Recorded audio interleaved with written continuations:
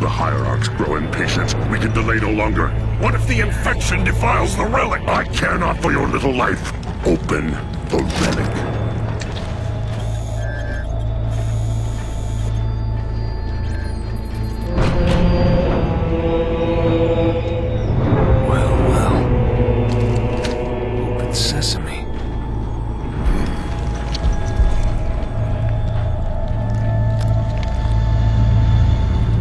Serena, we need to re-establish Alpha Base before we can proceed with the mission.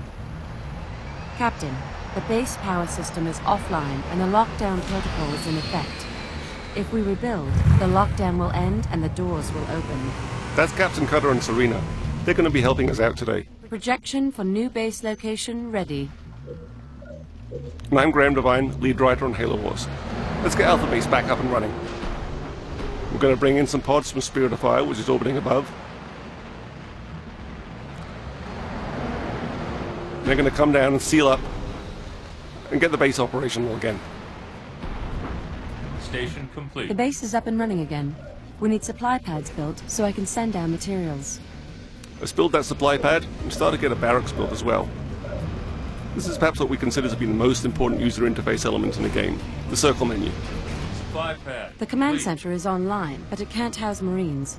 We'll need a barracks to call in the troops. You can see that barracks is coming up from underground, much the same way that an aircraft carrier deck comes up on an aircraft carrier.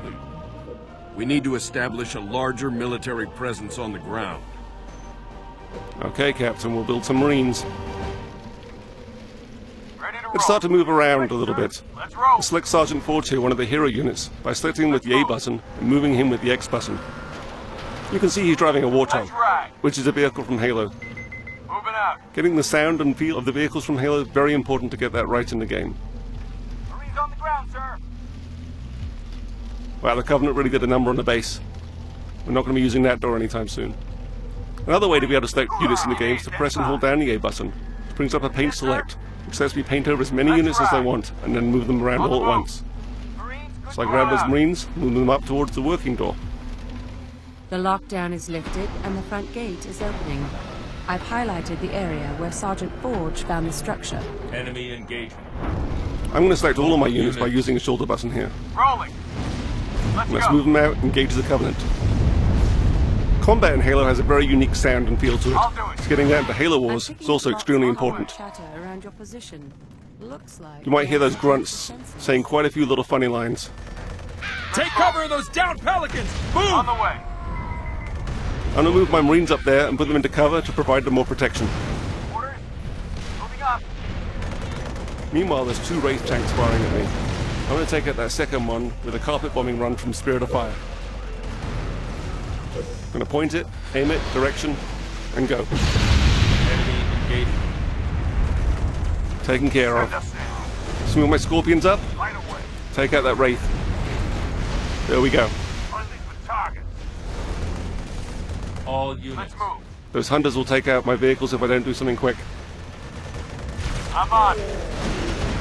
Let's finish off that Wraith tank. You bet. Move up further north. I brought in some Hornets flying up in the air.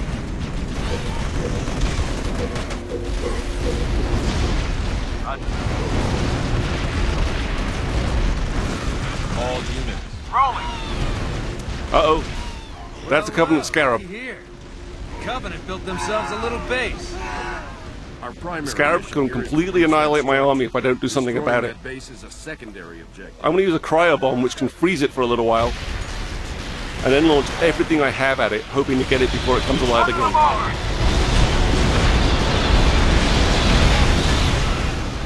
Great, it's down. I'll get them. Let's move in on the base. Covenant bases are kind of like glass houses. Once their shields are down, they're very easy to take out.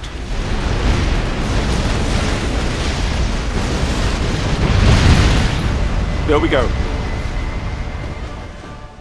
And that's it for the Covenant.